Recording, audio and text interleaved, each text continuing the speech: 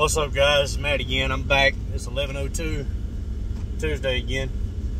Man, I don't know what's going on today, but I'm telling you, some of these customers woke up and chose violence this morning.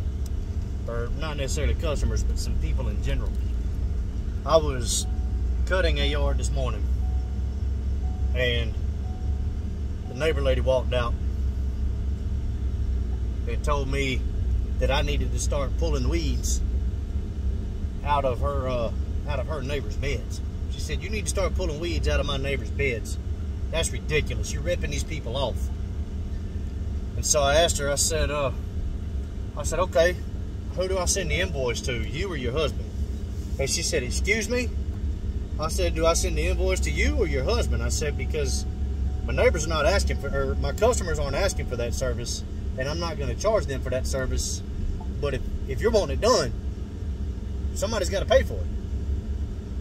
And she said, "I'm not paying for their stuff. That's your job." And so I told her, I said, "Look," I said, "I'm going to need you to go inside and get your husband if you've got a problem." She said, "Why? Why can't you talk to me?" And I told her, I said, "Because if your husband comes out here and talks to me like you're talking to me right now, I'm going to split his head open." And she said, "Are you threatening me?" I said, "No, I'm not." I said, "I'm telling you right now what's going to happen if your husband talks to me the way you're talking to me." I said, "That's not a threat.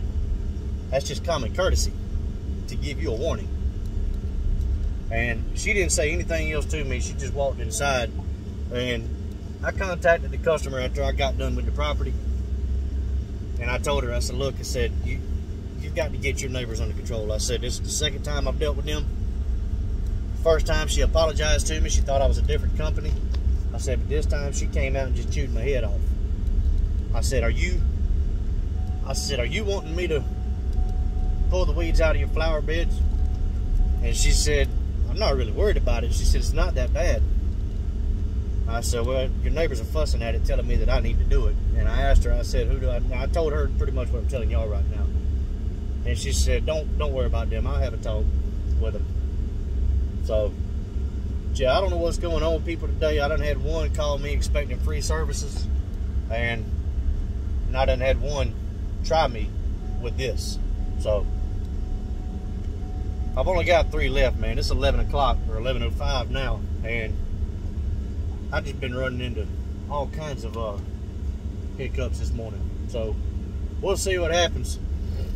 But anyway, man, I'll cut y'all back on in the next one. Y'all keep cutting that grass and keep making that money. I'll let y'all. Bye.